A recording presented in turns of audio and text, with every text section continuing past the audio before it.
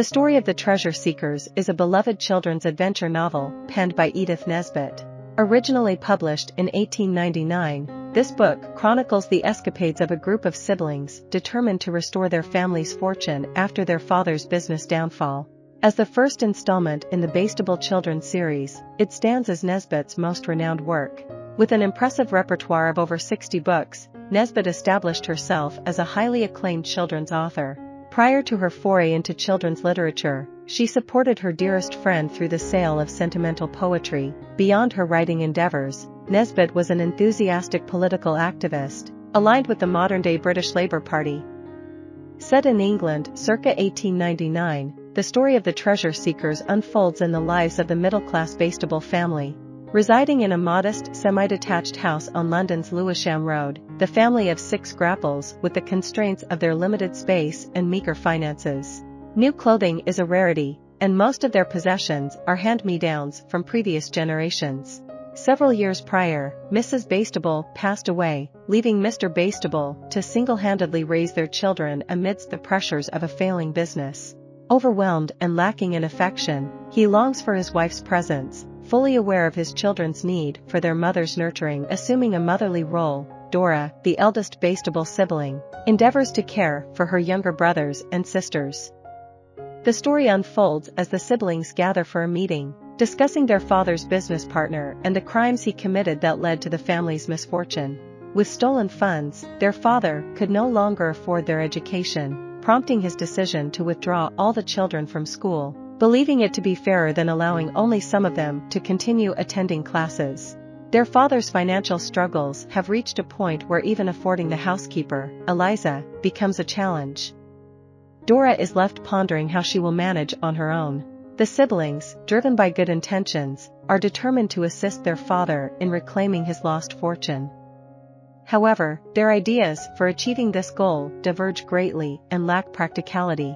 Their immediate concern revolves around reinstating their allowances, as without pocket money, they are unable to indulge in sweets or other enjoyable items. Securing their allowances becomes their primary objective, envisioning it as the foundation for future endeavors and increased profits. Their initial plan involves digging in the garden, in search of buried treasure.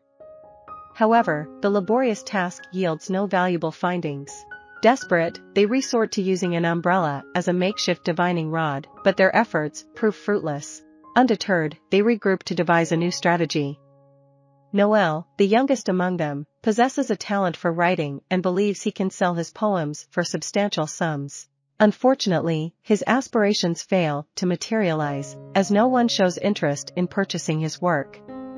The remaining siblings contemplate their own skills and strengths. Dicky, with a penchant for numbers, decides to establish his own business, intending to sell mail-order wine.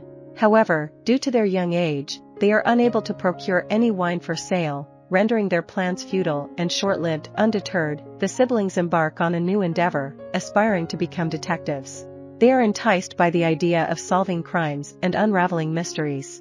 Searching for advertisements offering rewards for locating missing persons or stolen jewelry, they wander through town, eagerly seeking peculiar occurrences to investigate. Unfortunately, their efforts are met with disappointment, as the town proves uneventful, lacking any opportunities for detective missions.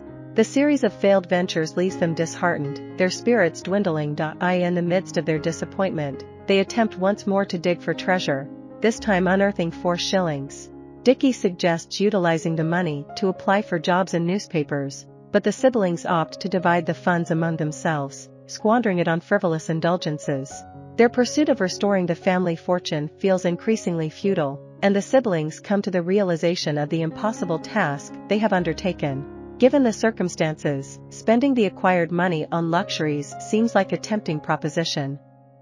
In a chance encounter, Noël crosses paths with a minor princess in Greenwich Park. However, due to his commoner status, she remains reticent and distant. Noël daydreams about being older and proposing to the princess, envisioning the wealth he could inherit through marriage. While the other siblings recognize the absurdity of his idea, they refrain from shattering his fleeting hopefulness, understanding the importance of maintaining his optimism. As their desperation grows, they entertain a drastic plan to ransom off their bothersome neighbor, Albert next door. However, Albert's family also grapples with financial difficulties, leaving them with limited resources to offer as ransom. Eventually, Albert's uncle contributes a few shillings, and after enduring hours of his incessant complaining, they release Albert and bid him farewell. With limited options remaining, they decide to give the divining rod another try. Alice, Noël's twin, assumes the role of a high priestess, adorned in costume, brandishing the umbrella as a mystical tool, and directing its path towards various objects. However, before they can stumble upon anything valuable, their uncle pays them a visit, offering the long-awaited opportunity they had been yearning for.